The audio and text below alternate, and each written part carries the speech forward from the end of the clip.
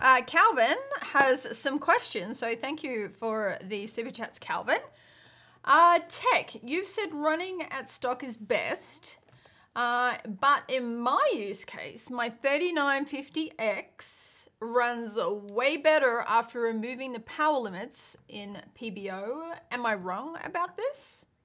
If I leave it at stock, I notice severely inconsistent frame pacing, particularly when my games utilize 12 plus cores, but if I remove power limits, smooth as butter, plus it stays at 4.2 all core versus 3.8. I have an MSI X470 Pro Carbon. What are your, yes, there we go, because the next one is Ghost in the Machine. For those of you watching this live, welcome. For those of you watching this clip on Byte Size Tech, this is a clip out of a live stream that we do weekly over on our main channel, Tech Deals. I continue to be amazed how many people on Byte Size Tech don't realize that's not our only channel. I continue to see comments over there from people who say, who are these people and why are they making these clips about technology? What's their experience? How do they know anything? We've been on YouTube for 5 years. I've been doing this professionally for 26 years and doing it as a hobby for 37. I hear that if you read the video description, there might be information in there. The first 3 lines of the video description. You don't even have to hit show more. It's right in the top. People are funny. In any case, let's answer Calvin's question, because when we put this clip on Byte Size Tech, this conversation will not be part of the thumbnail and the title of it. Okay, Calvin, you're going to be a clip. Calvin, you're going to be a star. Okay, so... But this should be captured all the way from when you read the question. So that's the trick, not this part. So here's the deal. Different motherboards work differently. Now you have a decent motherboard, and I'm surprised you're having this issue. I'm wondering if you're running an older BIOS. I'm wondering if you've changed something without knowing it in the BIOS. It's odd because you have an MSI X470 Pro Carbon motherboard. That is not a $79 junk motherboard. That's a, well, okay, it's a previous revision now, but that's not an El Cheapo motherboard. I have tested Zen 2 on a wide variety of boards, 300 series, 400 series, and 500 series. We have tested it on the B boards and the X boards. I have a Ryzen 9 3950X, a 3900X, a 3700X. We even have the completely ridiculous Ryzen 7 3800X. We do. All of the X chips, going all the way down to the 3300X, the Ryzen 3, and the 3600X Ryzen 5, all typically run at about 4.2 gigahertz on all the cores and threads in a typical gaming environment. And what I mean by that is the kind of workload that is not using every last ounce of your CPU, not Blender, not Cinebench.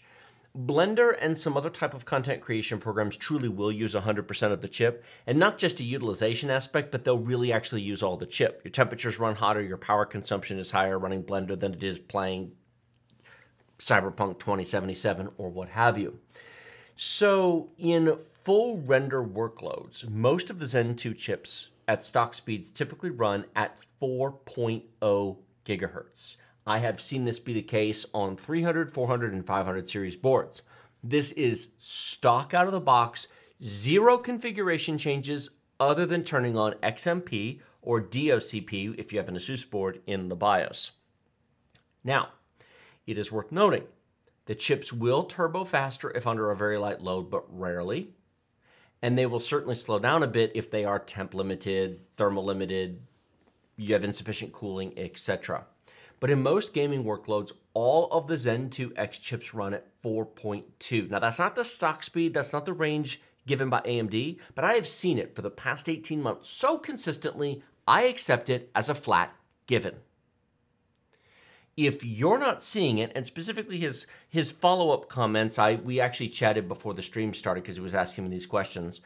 He said the clock speed is very inconsistent and I see a lot of frame stuttering if I don't go in and manually adjust the limits. First, is your BIOS updated? And this advice applies to everybody watching. If your 300, 400, or 500 series motherboard is not updated, if you're running a 1, 2, 3-year-old BIOS, by all means, update it. Now, whether or not you should put the very newest BIOS on is a topic for another time, but I will caution you, you want to actually look at what the BIOS does, because there are some beta BIOSes, and there are some setups where, like, the 400 series boards have gotten a beta BIOS to support 500 series, but to do so in their limited 16 megabyte or 128 megabit BIOS chip, the manufacturers have had to selectively cull or remove support for older CPUs. Some of those BIOSes cannot be reverted once done, meaning you can't flash back to an older version. Correct. Some boards you can, some you can't. So I offer a word of caution here that before you blindly download whatever the latest beta BIOS is for your motherboard, look and see what the notes are and what it supports and what it does. Because what you might want to do is update to the latest BIOS -1. If they just came out with a BIOS 4 days ago, and it adds some experimental features. They added resize bar support, otherwise known as SAM. They put Zen 3 support on 400 series boards, and you have a Zen 2 chip. You might want to look at the BIOS list, because they leave them all up. You can see, like, sometimes there'll be 20 BIOSes. You might look at the newest one and go, I'll take the one that was a month ago, because that one has been out in the wild for a month, and if it's still posted, that's probably the stable one. But if that updates you from a 2-year-old BIOS, you're getting 90+% of the improvement with 10% of the risk. You don't always want to be on the bleeding edge. So I have to insert that word of caution because of the shenanigans with the whole 400 Zen 3 stuff that's going on with the BIOSes. It'll sort itself out probably in time, but be aware. If you do have your newest BIOS, or really close to within the past 3, 4, 5, 6 months, that's close enough, and it's still doing it, you have an odd duck of a motherboard, or something else is wrong in your system. He says that the BIOS is one before the last beta. It shouldn't be doing that. You have a good premium board. That was not the $79 Walmart El Cheapo special. That's a good almost $200. That's a $200 motherboard. Exactly. Now, from a practical perspective, if lifting your PBO limits lets it run at 4.2, do that and then game and enjoy your computer. Because in all practical reality, when I put a Ryzen 9 3900X on my Asus ROG Strix X470-F motherboard, it runs at 4.2 gigahertz stock out of the box. I don't have to make any changes. Do you know why it does that? The board is automatically lifting the limits. In fact, if I go in and force PBO on, nothing changes. Do you know why? Because the board's doing it anyway. The board doesn't. Every motherboard manufacturer can override the defaults and make custom settings as they see fit. Right. And so effectively what a lot of boards are doing is they're just turning on PBO anyway. Even though you're not selecting it, they are. I'm not going to say they're cheating, although several motherboard companies, Asus, got in trouble a few years ago when MCE, which is the Intel version of PBO, a multi-core enhancement, they auto-turned it on, and some of the benchmark results from YouTubers were different. I think it was Gamers Nexus and Jay's 2 cents. Not them. It's just they got boards with PBO turned on, and other YouTubers got PBO with MCE. Sorry, Intel multi-core enhancement. On multi-core enhancement, simple example: i7 8700K. Right. Out of the box, stock with sufficient cooling, it runs at 4.3 gigahertz. Turn on MCE, it runs at 4.7. Period, dot, the end, that's what it does. That's much simpler than on AMD side. Some motherboard companies were forcing MCE on at stock default settings without changing it, and others weren't. And so when the chips came out, some YouTubers tested stock and got different results than other YouTubers who tested stock but on a different motherboard.